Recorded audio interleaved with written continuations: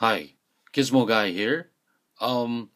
If for some reason that your transmitter does not work right out of the box, we have found that some units actually require some initiation before it will work.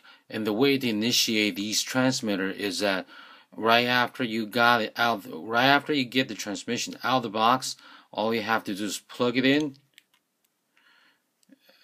to this part of the USB part of the transmitter, plug it in and unplug it, plug it in, unplug it several times after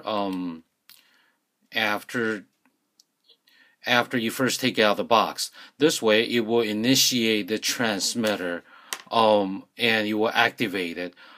This only happened to some units, but for most of them it should work right out of the box. But for whatever reason that if your transmitter does not sound like it's working, meaning that if your radio, the preset radio does not receive the signal, and you suspect that this may be a defective unit, this is what you do. You plug it in, you unplug it several times, and that should activate the transmitter.